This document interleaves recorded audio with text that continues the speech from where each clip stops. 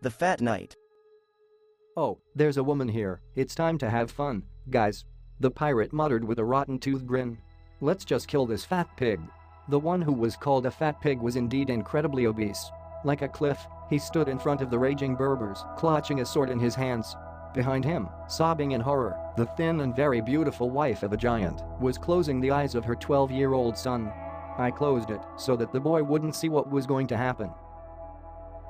On April 22, 1600, a boy was born in the Italian city of Arezzo, who was so large that his birth cost his mother's life. His father, a noble Milanese nobleman and captain of the city guard Girolamo dal Boro, gave the boy the name Alessandro. Captain dal Boro did not blame his infant son for the death of his dearest wife. The fact is that Girolamo himself was quite a big man, so he was well aware that part of the blame for what happened lies with him. Alessandro was brought up in an atmosphere of love and trust. The father doted on his son and was proud that the boy was healthy as a bull. After reaching adulthood, Alessandro dal Boro went to Florence, where he entered the local university. The young man studied mathematics, astronomy, art. However, he achieved the greatest success in military affairs. Classmates, most of whom weighed 3 times less than Alessandro, laughed at the big guy. Should he be a military man? The Fat Knight is how dal Boro was nicknamed at the University of Florence. However, the young man was not discouraged. Alessandro designed several military vehicles, which received the highest praise from the teacher. Dal Boro's talent for military affairs was undeniable, which determined his future. Despite a rather poor diet during his studies, Alessandro became heavier and heavier. By the end of his studies, dal Boro weighed about 200 kilograms. However, the excess weight did not prevent the 18-year-old Alessandro from taking part in the 30 Years' War, which began in Europe in 1618. Dal Boro was accepted into the squad of Ottavio Piccolomini, the famous Siena captain.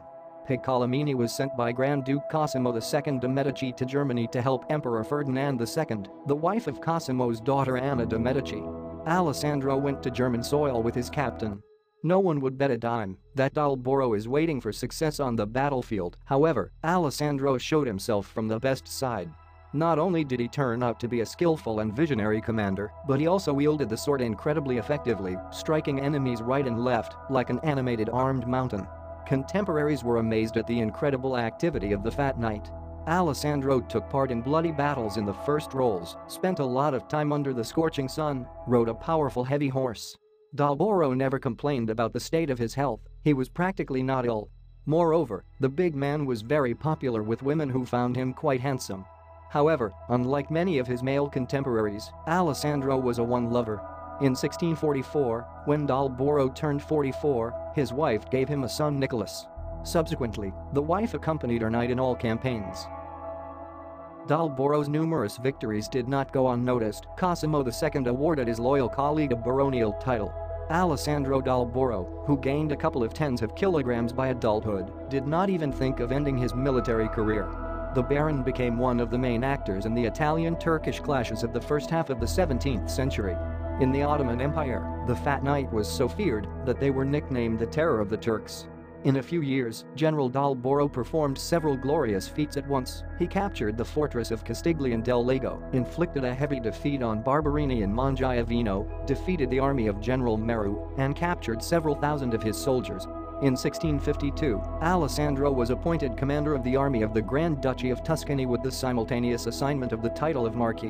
In 1654, as one of the commanders of the Venetian army, dal Boro took part in the naval battle of the Dardanelles.